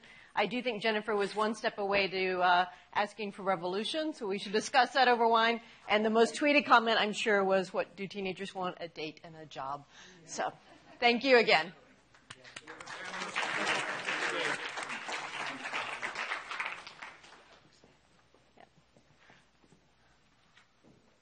Terrific. So where we are in the program is each year I get a bit of time that I either have the opportunity or the requirement to try to stitch a number of these pieces together and try to find insightful things to say that both exemplify tremendous amounts of Georgia Tech research, which is the fun part, but then nevertheless try to add to the insightful contributions that we've already had today and we will have tomorrow. But I want to take a bit of time to talk to you about our overarching perspectives around connected life. And in particular, I want to raise some issues that don't necessarily match the immediate rhetoric of connectivity. So I started with the connectivity theme actually about 3 years ago. I was at the World Economic Forum meeting in Dalian, China. And I was in a session where they had just started to say, we want to talk about hyperconnectivity. And hyperconnectivity was focused on kind of the overarching, redundant abundance of connection that was enveloping our world. So, for example, the conversation started about how fast a meme could travel on social media. And there were many traditional marketing and communication representatives for companies that were just truly aghast with how quickly the reputation and what people thought of their company could change out from under them despite very well-laid marketing plans. And then there were perhaps present, or we knew it was coming, there were discussions of how fast viruses would travel worldwide. And specifically when we were looking at the interconnectivity of transportation. So I came from that meeting thinking that we were headed toward this world of overabundance of connectivity, and our job was to grapple with that. And over the time, I realized, and this is inspired by so much of the work here at Georgia Tech and so much of the work with our partners, that there's so many other parts of connectivity that are not just about it's going to happen and it's complex and hairy, but there are many ways that we actually need to forge connectivity where it doesn't exist. There's many ways that our hyper-connected world in one side is creating an under-connected world in other areas, and that we have to grapple with many of the opportunities and challenges that lay before us. So in the time that I have with you this afternoon before we move to some closing remarks and get you to the reception, I want to spend a bit of time highlighting that with a number of projects with our partners. If nothing else, you can just do a tick count on how many Georgia Tech projects I tried to mention in a 30-minute time period. So I want to start with one of our favorite projects with our partners at Steelcase, what we fondly call Magic Window. And Magic Window is, at its simplest, a window between two worlds. So this is a portal. And in particular, you can stand in front of the magic window and you can see into another space. Okay, well, those of us who have been around telepresence and teleconferencing and media spaces, we're used to the idea. But the magic part of Magic Window is that it's not just a simplistic connection. It's just not a simple notion of creating connectivity, but it's understanding how you would design those portals. So one of the things that's neat about Magic Window, and I'm pretty sure you get to try it at the demo reception tonight, is as you lean in or look through or around that window, your view into the other space mirrors that. It complements that. And it actually is counterintuitive in terms of when you lean in, the obvious thing to do is make it smaller, but you're actually looking for more information, so it opens up in some interesting ways. The second thing the window does is it's not just a window, it's not just a portal, but the whole point is that you're trying to create a meaningful connection between two spaces. So we decorate the periphery of the window with all sorts of information about what's going on in the other space. It may be video materials telling you the story of the space, in this case looking into the Aware Home. Or it may be, if this is a distributed collaboration, it may be, here are the latest project results, or here are the latest discussions. Here is the content that is linking these two spaces together in a particular way. So one of the expectations when we need to look at connectivity is it's not just a simple connection, place to place, person to person, but through the magic, through the technology, we can do so much more when we start looking at this from the notion of spaces into places. And I'll talk about that further. But we've continued this work with the Midtown Buzz Project, so a whole other set of researchers and our partnership with Midtown Alliance, where we're taking that notion of connecting spaces and places, but making it mobile. So Midtown Buzz is a handheld app that uses our Argonne augmented reality technology platforms as well as others, and it allows us to layer on information about the spaces and places of Midtown. So in this particular area, you can see the future, right? So in this case, the future is seeing the development or seeing what's up and coming within the Midtown area. And I don't have a picture of it, but we also have a number of projects that are also about looking into the past. And so the goal with this mobile platform, and yes, right now it's on a little handheld, and someday it will be Google Glass, or someday it will be something that's even better than that, is that you're walking through Midtown, and at the same time you can interact with past, present, and future. And I want you to think about that for a little bit, because this notion of how we think about time and how we navigate our world is actually it's been a small period of time, the way it's worked the way it does. I was at the dinner table with my kids, and I was explaining how it was the synchronization of the railroads that led to our time zones and led to the synchronization of, we all know what time it is, and it's 30 minutes or so until it's time for food and drink. Before that, essentially, towns looked up and said, okay, this is noon, because the sun's right at top, and that's noon for us, and noon for another town is different, and so on and so on. It was contextualized locally, and we lived quite well like that for many, many, many, many generations. Time can change, and may change in some very interesting ways for us. So we're already living in a world where we're connected physically, and we're connected on our little devices. And you guys are being good right now. I have most of the eyeballs. But you're already living in multiple worlds. What happens if we push that further? What happens if it makes perfect sense for the organizers of this meeting to come into the space and say, okay, I want to be in this room Wednesday morning, right? And I want to see the setup, and I want to see everything as it would be organized. What does it mean if I walk into a room and said, I missed this meeting, take me back to last Tuesday? Right? Why can't I just participate in different time zones? Okay, see, I'm already scaring some of the folks in the audience, so this is great. So let's play with space and time in some ways that we haven't thought of before when we think about the future of connectivity. Other types of connections, I want to talk about what is it we need to forge? What is it that we need to make happen? I was curious in the conversations that we've had so far today where we've talked about the future of the city. We haven't talked about older adults as much, and we haven't talked about where they are living both in urban environments and suburban environments, and how they are frequently isolated. And more information is coming out that shows the danger, the health detriments of social isolation for older adults, which can be up to as much as 40% of our population for older adults 60 and above. Social isolation may be just as damaging to your health as heart disease or even smoking packs of cigarettes a day, right? And so we understand now what the impact of social isolation is doing to the citizens, to the senior citizens, to the older adults in our country. But what types of connections are we going to forge? What types of ways are we going to bridge those gaps because of the silver tsunami, because of the aging population, because this is an ever-growing problem for our country and others. So this is a pointer to a project called PRISM that is a partnership within the CREATE Center. The PI of the CREATE Center here at Georgia Tech is Wendy Rogers. Sarah Saja is the PI at the University of Miami. And it's looking at many ways we could think of this as a simple network computer, portal computer for the home for the use of senior adults. But the questions that they are asking, and they're actually doing this in a clinical trial, is what do we need to provide for older adults that are, for the most part, less able to leave their homes? What kinds of ways can we add connections and make a health impact on their lives? So they're looking at things, we have older adults using email for the first time, but it's more than that. It's more about lowering the barriers to feeling engaged, to feel that they're participating in a community. It's ways of making spaces and places seem closer to them.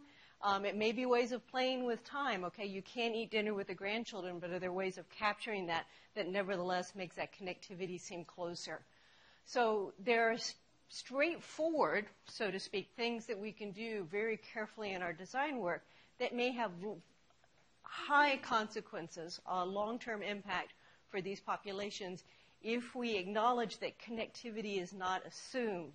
And for this population, connectivity is vitally important to their health and well-being. Other forms of connection deal with the notion of local economies and local commerce. And I don't know if Carl is still in the room. I think he's taking a well-deserved break from the panel.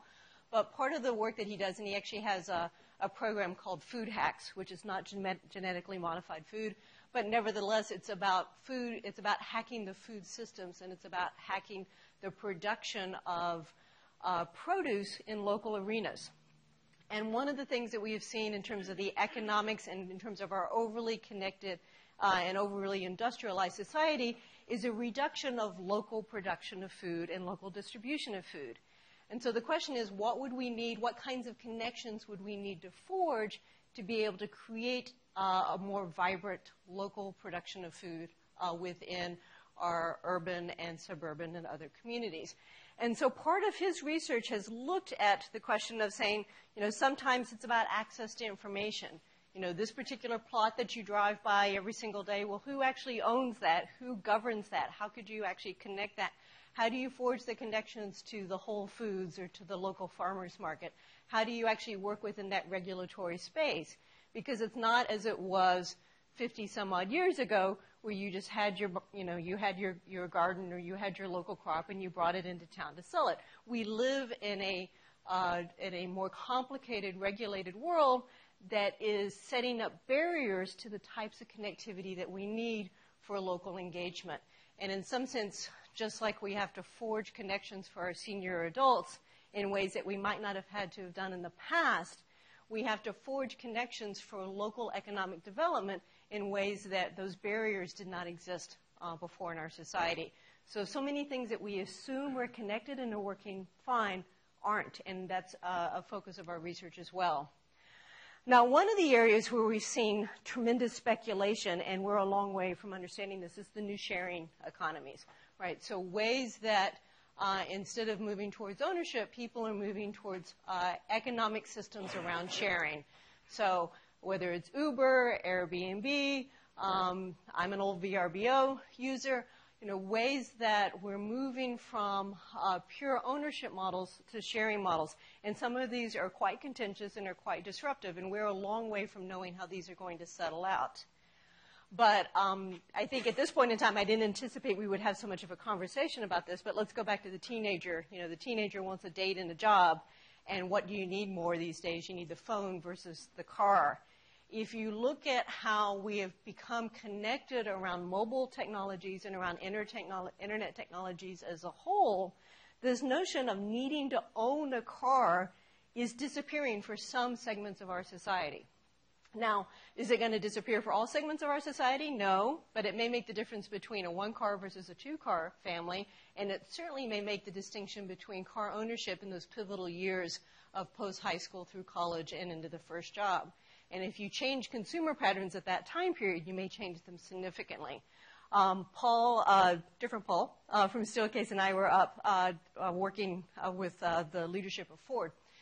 And I can tell you that this notion that young kids might not really want to own a car was not settling well with their notions of how do we deal with dealerships and how do we deal with marketing plans. But the sharing economy is doing more than just providing convenient services. When you couple that with transitions into urban environments, when you couple that with different economic constraints on our world, when you couple that with the fact that gigonomics may be more the norm. So many people have heard of gigonomics. So when I graduated from college, the pinnacle, I went to NC State for my undergrad. You went to work for IBM, you went to Cary, you got a nice house, and that was kind of the model of success. I went to graduate school instead, and everything went off the rails.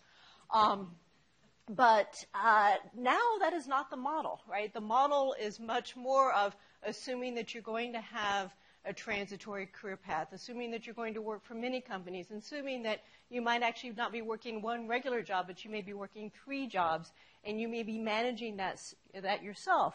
Well, how that economic reality then impacts notions of ownership is going to be quite significant. And if you couple that with these technologies around sharing, our ideas and expectations of what we're expecting out of smart cities, what we're expecting out of smart services, may be much more radical than we feel that it is now. So this is something to watch out for, and I think it's going to be a theme that we will continue to return to. But today and tomorrow, we're going to talk more about cars. We're going to talk more about the connectivity around autonomous driving, and we're going to talk around the notion of urban logistics. And I'm glad that Internet of Things has come up. Last year, it was an explicit theme in our forum, and this year is actually kind of more interwoven in many of the things that we're talking about. But the first notion of autonomous cars is not about connecting people. It's about connecting cars with each other and with their infrastructure. And actually taking people out of the equation is, the most of the point, right? And, part of what we've seen, if you look at where luxury automobiles are going, is more and more of this technology is appearing in the cars that we have now.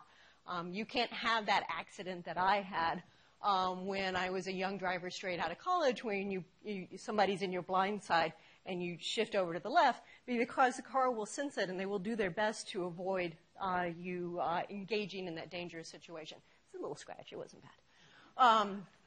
So the autonomous part is showing up more and more in our automobiles. And one of the things that we may not realize as drivers is how much agency is slowly, being taken away from us for good or for bad. But most of the rhetoric has been around these types of situations, right? Urban logistics. How do you deal, and this, of course, is the 405 in Southern California for those who recognize it. How do we deal with the overabundance of traffic and the need for automated systems to make this better for us?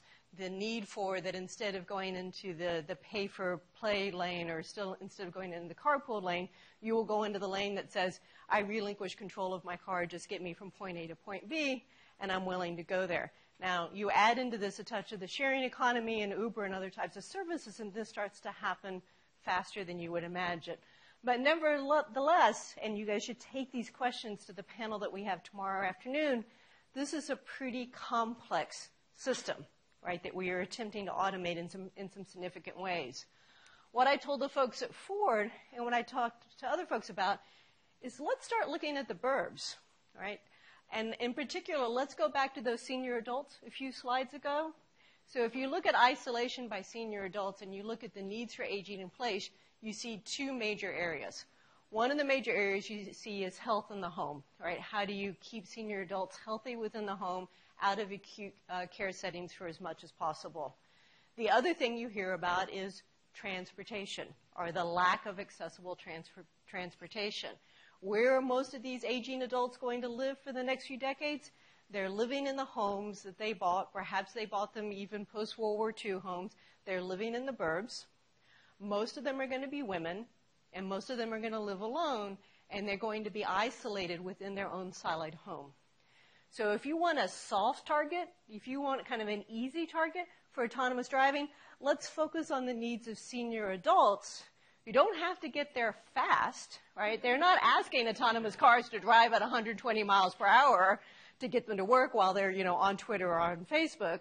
But they need reliable, safe, trusted transportation. Let's think about the challenges of connectivity, not as siloed pieces of our infrastructure, where communication and email connectivity is over here, and transportation connectivity is over here. Oh, and by the way, economic and job connectivity, that's somewhere else. These are interconnected systems. And what we have in front of our nation is a set of crisis points, and especially the crisis point of aging in place is one that we need to be attending to. And by the way, if you're working for a car company, this is a really interesting space to work in, because there are many, many appreciative individuals that whether you do it through autonomous driving or you do it in, my parents aren't going to call Uber. But if you do it in a system that would be trusted and reliable, doesn't have to be fast, but it has to be trusted, could have a huge, huge impact for a major portion of our population. So one of our colleagues is not here today, Raul Basoli, and I want to pay attention to some of his work. He's in Paris right now. Aww. So let's all collectively feel sorry for Raul. Not. He and a bunch of our colleagues are at VisWeek in Paris. So they're having a great time having their annual conference and the being in Paris part. But Raul was recently selected from the Center for Global Enterprise, which is a research institute led by Sam Polisamo, following his leadership of IBM, to look at the needs of complex enterprises and especially complex business needs. And so what Raul and Peter, who may be here, Peter Evans is working with, is a new area which he has coined called computational enterprise analytics. And Raul is now one of 4 people who have been funded by this center to do research in this space. And the reason I want to bring up computational enterprise analytics is so much of the discussion around big data is around logistics, it's around optimization, it's around how do you hone a system to make it better within the constraints of how it works now, or constraints that are 100% consumable through computation. And one of the questions that we need to continue to engage in as a community is what is the limits of computational capabilities and what are the limits of human capabilities and how do we combine those in even more interesting ways? And I know our healthcare discussion is going to bring us there tomorrow as well. So the idea between enterprise analytics is it's a big data problem. And it's a big data problem in terms of markets and in terms of supply and consumers and how you understand the future of your business enterprise. But it doesn't make the assumption that big data can do it all by itself. All right, it's framing the big data and visualization questions in tandem with visualization, human consumption, and decision making. And so where this team is going is saying, all right, we know that business leaders have to grapple with massive amounts of data. We're not going to automate that for them, but we're going to work directly with them in terms of the enterprise analytics that they need. So this is a program that has just started. We'll be hosting a conference on behalf of Raul next year. He'll be working in terms of some prototype tools, which will then be taken to a consortium of CEOs to continue to engage. And again, the question here that I want you to take away from this is that this notion of connectivity, this notion of data, we have to push through the question of just analytics for logistics, for optimization. We're going to have to push farther to say that what we can understand from these systems, what we can understand from our new forms of connectivity will take us part of the way. And we need to go back to that, I think, some of the skill sets that Steve was talking about when we first started our program this afternoon. We also need to understand the best human skills that are going to come into play and how do we pull these together. So this question exists for enterprise analytics. This question also exists for the challenges that we just discussed in innovation districts. So if you can't already tell, Jennifer Clark is one of our major gurus on campus in terms of the question of urban innovation, in terms of policy and innovation districts. Where we need to go with the things that Kwanzaa was saying, with the things that Cha was saying, the topics that our panel just discussed, is not just about automating the pothole detection, although that's kind of nice, but the questions are about how do we design a new ecosystem, how do we design a new terrain to meet the needs of the modern city, the modern suburb, the modern rural environment, right? SMART isn't just about optimization, and SMART isn't just about automation, but SMART is how do we configure a system, how do we configure a set of connections to meet the needs of where we are at today.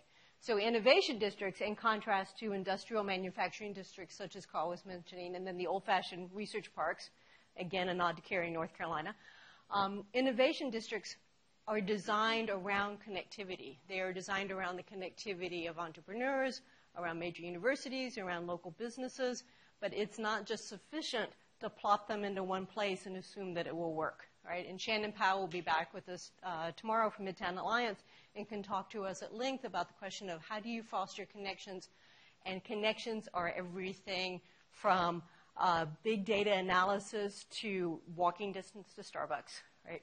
How do we foster the connections of how this ecosystem will engage each other to meet our needs going forward? It's not going to happen automatically. The internet hasn't solved everything for us.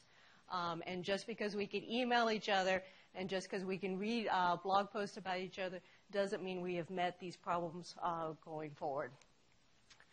All right, and if I'm going to talk about how computation hasn't taken care of everything, we're going to get to learning healthcare systems, and I'm just going to give an advertisement for what Bill Stead is going to be speaking with us about tomorrow. But the goal of where we are trying to get with many of these complex systems is a human in the loop, not just automation, not just logistics. How do we have better decision making? And then how does the system learn over time? And there's probably, not counting government, because I will cede this to Kwanzaa Hall, there's probably not another system besides government, besides healthcare, that makes this so difficult. And so what we're going to hear from Bill and what we're going to hear from the panel tomorrow and a number of researchers is how do we constantly mine data to understand what's working within our systems and what needs to be improved. All right, so you're already going to anticipate that I'm going to say that this is a human-in-the-loop process, right? You can't just expect the system to say, oh, the patients would be better if you did something 10% differently. Just trust the system, even if it's called Watson, right? That's not going to happen, right? So we first have to have a system where we have the human-in-the-loop engagement. But a learning system does something else besides that, all right? What do we do when we learn? We ask questions. Or in a formal sense, we create hypotheses. So what we're starting to see in learning healthcare systems and what we should expect to see in other interconnected big data systems is systems that form hypotheses and they test them. Well, that sounds very clean and scientific, but does anybody remember the Facebook hypotheses that what was rolled out a few months ago? Right? Do you remember that? And what was the dating website that had the... Keith's going to remember. What? OkCupid, right? Those were learning systems that were rolling out hypotheses, right? They were rolling out hypotheses of, oh, if we match people in different ways, we're going to see what happens, and we're just not going to tell them that we're not using optimal matchmaking algorithms because we're curious, right? We're going to feed people different information in Facebook because we're curious about how they will react to that, all right? These are hypotheses generation that I don't particularly approve of, right? But the open question for our community is what does it mean for these systems, these highly connected systems, to formulate hypotheses and test them because that's how learning happens. And learning can happen in a person-by-person slow pace, right? I have 2 kids in school. I'm familiar with that pace of learning. Our learning can happen by Facebook running thousands of experiments at the same time, but we may not know it's occurring. Right? So where is that dividing line? Where is that point that we're going to draw? What is that place where is that line in the sand where we expect hypothesis generation to be part of a learning highly connected system, and what does that mean? So everybody remember that question for Bill Stead tomorrow when we talk about healthcare. Speaking of healthcare, I want to bring attention to a really favorite piece of work that I like. This is actually not Georgia Tech. I will expose that, but it's by Kate Crawford at Microsoft Research. And it's looking at the notion of predictive privacy. Because we are frequently talking about connectivity as a potential violation of privacy, right? Pick your favorite company, Target, Home Depot, violation, connectivity, private information was taken away. This is just the tip of the iceberg in terms of what we're looking at. And what Kate in particular is looking at is not that you can get personal information about me and you've violated my privacy, but if you stitch enough different pieces of information about me scattered across the internet, you can predict things about me that I would not have imagined had ever been disclosed.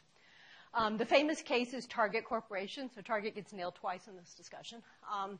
Target, as a great marketing, said that it's really great if they can predict their customers who are pregnant. All right. For those of you who have ever been through this process, you will recognize that as soon as corporations realize that you're expecting a child, you get deluged with advertisements for every possible thing that you didn't know you needed when you were going to have a newborn. So Target was looking at sampling its buyer patterns. How many people have heard this story? All right, sampling patterns to figure out that a consumer was pregnant, and then sent some paper mail to that consumer suggesting baby products that this person would eventually want to buy, or pregnancy-related products. The challenge being that this particular consumer was a 15-year-old girl, and her dad got the mail first. All right, Dad wrote Target angrily, "How dare you suggest this?" And then the dad wrote back later and said, "Well, yeah, you were right." But nevertheless, if you look at the notion of privacy, the condition of being pregnant is something that would be protected health information, right? My physicians cannot disclose this information, right? That's covered under regulation. Except is that regulation moot now because Target can discover this, right?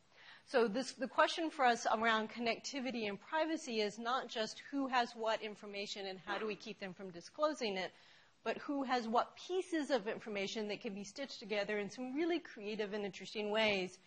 And Kate's argument is that we need to focus away from protecting the silos of information. That needs to happen, but we need to be protecting or regulating the questions or answers that can be discerned across disparate parts of data.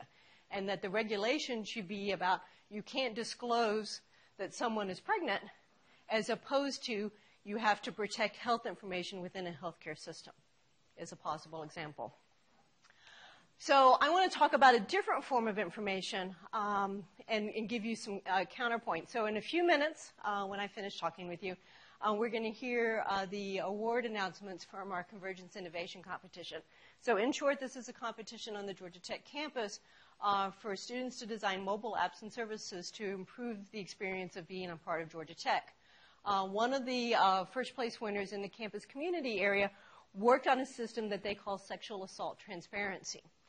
And the motivation with this system is not about an overabundance of information, but actually a lack of information. So in this case, we're forging connections and we're trying to create data where it doesn't exist. Statistically speaking, so what do we know about data patterns across the U.S., is that 1 in 5 women will be assaulted, sexually assaulted, when they're on a university campus. However, if you look at what the data shows, so, for example, with these predictions, the number of assaults on the Georgia Tech campus should be around 342. If you look at the average reporting, what we have is 18. So what we have in this case is an underabundance of data. We have a set of connections that haven't been created, and the absence of that data has profound impacts on our campus and on others.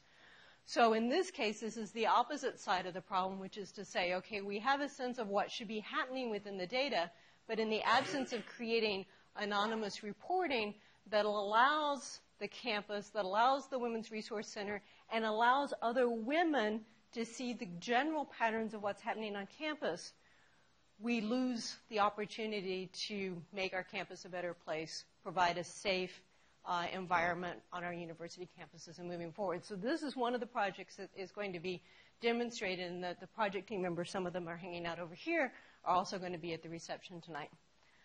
I want to talk about 2 other areas where stitching together information is going to create a way to empower individuals.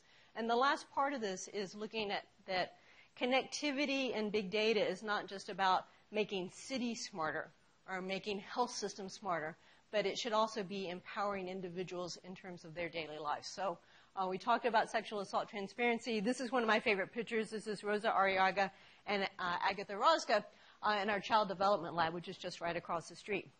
And part of what they're looking at is how do we collect the data that helps us understand developmental delays, developmental disorders in younger kids. And in particular, their work is focused on children with autism. But in this case, the data that is missing, the picture that is missing, is understanding what normal looks like. You know, what does it look like for a child to be normal? What does it look like for a 5-year-old who's normally playing back and forth, or a smaller child who's playing, hide and seek? And then from those deviations from normal, we can start to understand the patterns around developmental delays. And then the second part of this, which then is more empowering to the children with autism, is then how do we understand information and data about a particular child against that backdrop. So again, we're filling in the data against that backdrop to know that a particular therapy or technology for children with autism is working. And the brilliant part I love about this is not only is it about creating more effective therapies, but it's about impacting the policy around therapy for children with autism as a whole, because in the absence of data, most of those services are not reimbursed because we don't have effective data to show that the therapies are effective.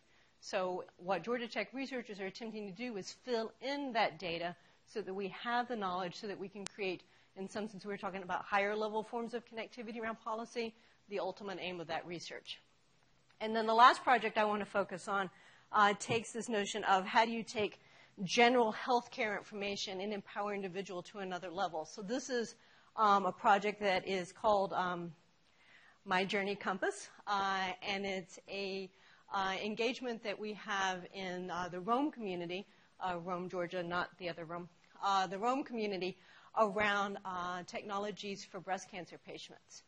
And the goal of this project is how would you take all of the information that we have around women and their breast cancer treatments and their journeys of their health care, and then how do we take information around the specific individuals and create a tablet computer that is designed personally for them.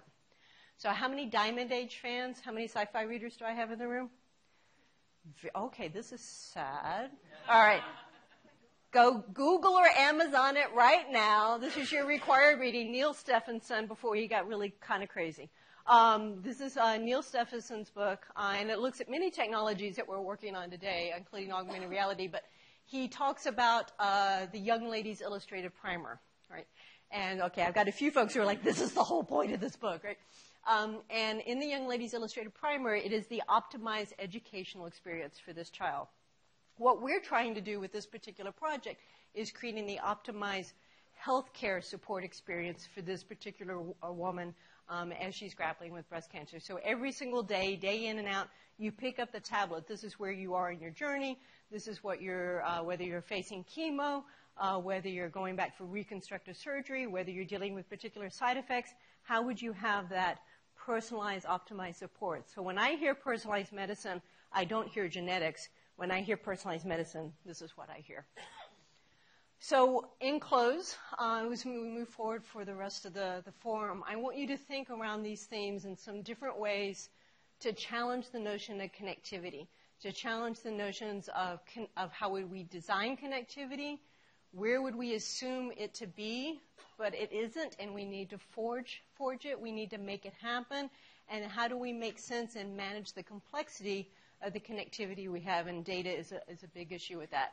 So redefining places, right? So great colleague Steve Harrison at Xerox PARC defined for me that, space is this physical construct, right? We're all physically in a space.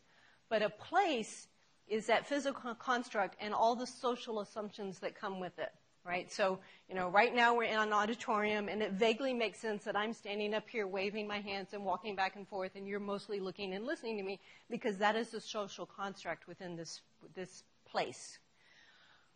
When we talk about forging new connected spaces, we need to step away from connecting spaces and talk about connecting places.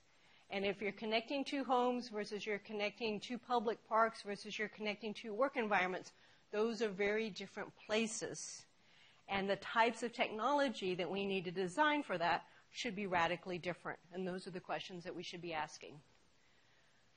We need to talk about the social connections that are our fabric of society, whether we're grappling with social isolation or we're reforging local economies and reforging local production. There are connections that are absent now that might have been in place just a decade or so ago. And so just because we're overly connected in some areas doesn't mean we're going to be connected in others. And that is a challenge, and that is a mandate for our work. We need to understand what it takes to have systems that learn. We're going to tackle this in spades tomorrow morning, and then we're going to take a different tack on it with automated systems. But go back to that question that I asked you. Systems that learn are systems that can ask questions. They're systems that can generate hypotheses. What does that mean within the types of systems that we want to learn, types of systems that we want to engage and have part of our daily lives? And I did think it was fair that the panel redefined smart cities to smart communities.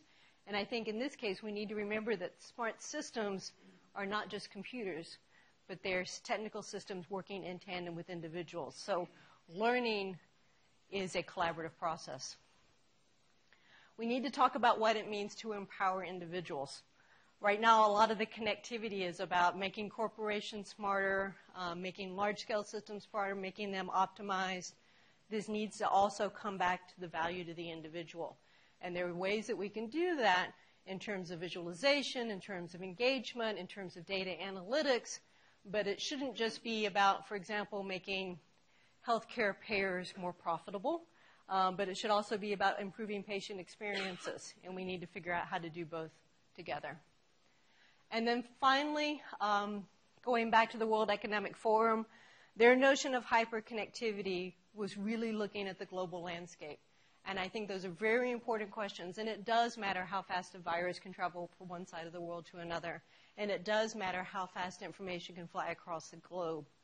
But with that global perspective, we can't lose the mission. We can't lose the meaningfulness of local activity. Because at some point, we are still local beings. Now, I may have put you in 3 different time experiences, and I may have connected you in very odd and interesting ways. But nevertheless, as human beings and as communities, we define our actions within some sense of local. And we need to understand how global connectivity can still be harnessed for the power of individuals and for the power of the local. So thank you for your time. This is my fun part of the forum. I also get to have the advantage of being the host, which is to say we're not going to go into questions right now, but I hope to talk with you over great food and drinks at the reception and throughout the rest of the forum. But more importantly, I hope I've posed some questions that have left you scratching your head and wondering what in the world Beth's been thinking, and provide fodder for conversation throughout the rest of the forum. So thank you very much, and I think I am turning it over to Lori and Shiva, who are going to tell you about that great convergence competition that I gave you a preview of.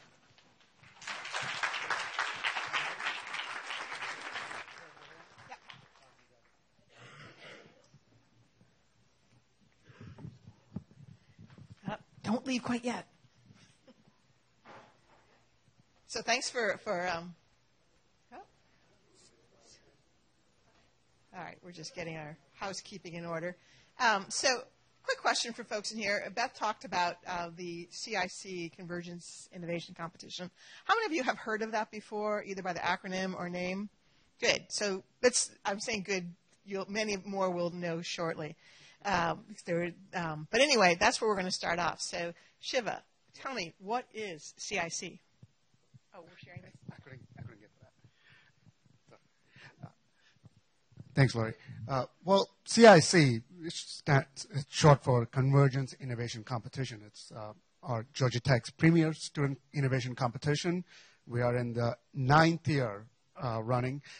It's produced by GT Arnag, which is a research group that's part of IPAD. Some would say the research group in IPAD, but who might? Yeah. So we're in the 8th year of running under the auspices of the CTO's office, led by Ron Hutchins here. It brings together industry partners, community partners, and research faculty, and all the academic initiatives here at Georgia Tech to bring together folks to foster innovation amongst the student community. It is open to the entire student community here at Georgia Tech, regardless of class or major, and usually our multidisciplinary teams tend to do the best. And, we just wrapped up our 10th edition, 8th year, 10th edition. We do one in the spring and one in the fall. The fall competition is sponsored by the President's Office here at Georgia Tech and focuses on campus initiatives and campus applications and services. The wonderful Marcom team here at IPAD have put together a video that captures the essence of the competition that we just wrapped up last week. Ed. CIC is a semester-long competition. So all throughout the semesters, we have multiple ways for students to come engage with us. Students can come and have feedback given to them on their projects and have and can escalate the project completion. There you go. The projects in the CIC and in GT Journey at large span a wide variety of areas. With SeatMe, she can identify the best available seat to suit her needs as a student. Or it can help you on campus, something similar to building augmented reality campus tours. Or it can also help you build more secure ways to navigate as you go from campus back to the surrounding community. All you need to do is enter your destination and the time you wish to leave, and GT Walkmate will work out the best walking companions for you so that you don't have to walk back home alone. I've been a part of it several times, and we've done like a few together. Definitely. I think it's grown every year. So it's been great trying to create different ideas and projects every semester and be able to flesh it out. MentorWeb is a streamlined platform that enables informed mentor matching between incoming students and upperclassmen. It's proven to be a really good portfolio piece to talk about. So that's like another thing that we try to explain to students, that we create this environment for you to develop your ideas, and it's all, and you come away with this really cool like resume builder and project that you get to share with people outside of school once you leave.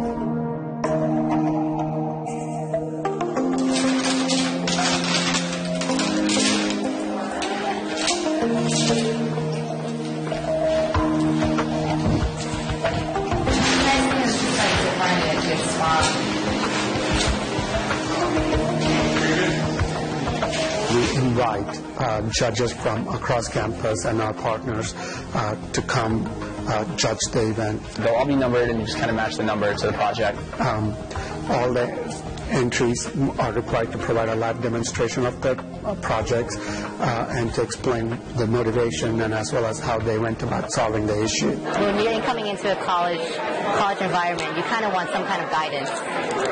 So we wanted to help create that experience for future freshmen. Not only are they great new applications, but they're well thought out. And a lot of them already have it set up. They've already beta tested it. I think the reaction of some of the sponsors accentuates that they're seeing value in the competition as well.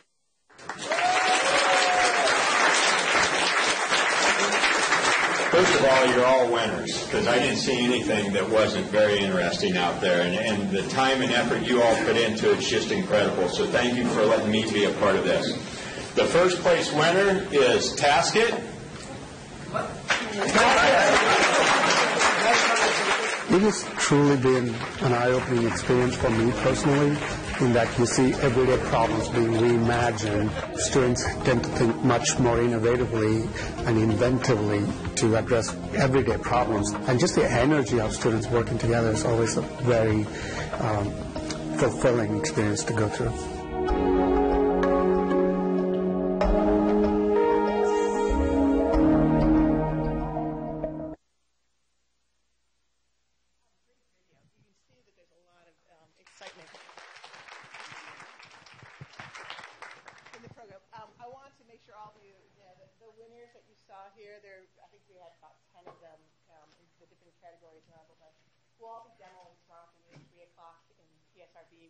You'll see on your map, so please stop by and say hello. But back to sort of what is CIC. So Shiva, typically how many students participate in a semester? We have anywhere between 150 to 300 students participate. The fall competitions tends to be a little bit smaller, about 150 students, and the spring competition is a little bit bigger, more wider reaching, and so we tend to have about 200 to 250 to maybe even up to 300. So we're seeing here, and what you saw in the video was this fall competition was all around campus life, but you alluded to a spring competition and that it's much bigger. Can you tell me a little bit about what's the difference between the two? Sure. So the spring competition is very unique in that it's fully industry funded and sponsored. We work with our industry partners to define focus areas or categories so that students are directed in where to innovate into. So what this allows sponsors to do is bring in their technologies, their research interests into the competition and open up their data or their platforms for students to innovate against. So it's a industry-defined student innovation in the spring. What are some of the kind of categories you've had in the past? So the last couple of years, tying into the theme of the forum this year, we've been looking at the connectedness of everyday life. So we've been looking at innovation in the car, in the home, and the workplace, and general convergence of technology in everyday life. Great. Looking towards this spring, any hints you can have on what's coming up? Sure. I'm happy to announce that our first full category sponsor for spring is going to be Verizon Wireless. And thank you. So we'll be working with Verizon and their automotive division to look at services and applications in the car. And we're very excited because this is going to be part of a wider ranging engagement between Verizon and Georgia Tech. That's great news, great news. Yeah. We're still looking for more. We have some others lined up we'll announce later, but did want to let folks know that for corporations, certainly sponsors get deeply involved with the students throughout the semester. It's a great way to look at talent and to also look at the great ideas. For those who may not be representing sponsor companies, there's still ways to get engaged, not quite as deeply, but that really comes around to giving input and feedback to the students at the demo days such as tomorrow. So we encourage you to stop by, check them out, really run them through the ringer, find out what they've been doing and why they did it and where it might go, encourage them. And then we do our demo day several times a year, so please keep coming back. With that, I think we're going to hand it off to Beth and then the fun stuff. Thank you, thank you. Nope, I am mic'd for days. Thank you. All right, I think I have reviewed enough the themes. Tomorrow morning we will start here at what time, Allison? 8:30 tomorrow morning. We will have some industry partner spotlights again. We're going to have a terrific plenary address by Dr. Bill Stead, and then we will follow it with another industry panel around the future of healthcare. Our lunch tomorrow is, for those of you wondering why you might have a number on the back of your badge, don't lose that because we are doing some social connectivity experiments, but we're being explicit about it. And it feels like wedding planning, but we've done some table assignments to try to provoke some interesting conversation. So don't lose that badge and number because that is where your food is going to be and where your interesting conversation is going to be. If you don't have a number, you're a free agent in this experiment, and there will be ample opportunities to join the conversation. In the afternoon, again, we're going to focus on the future of driving, the future of the automotive experience, and again, a keynote by Jeff Leddy from Verizon, and then a fantastic panel, again, of Georgia Tech research and industry partners.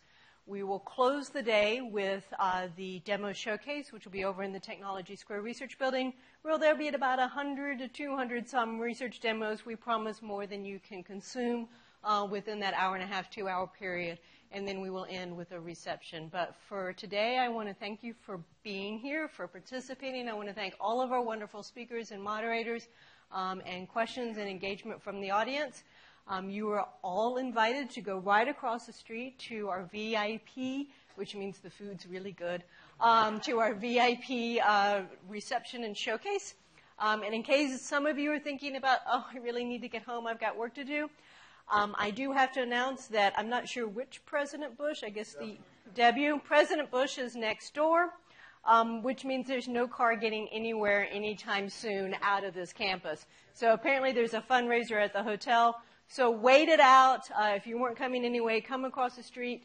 What was it? Food, wine, snacks, and wearables. That's what we've got.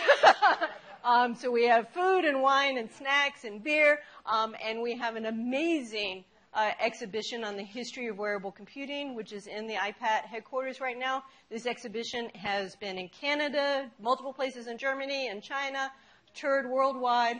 It is a fantastic exhibition, and this is your one chance to have it all to yourself. So thank you for a wonderful day one, and I will see you right across the street.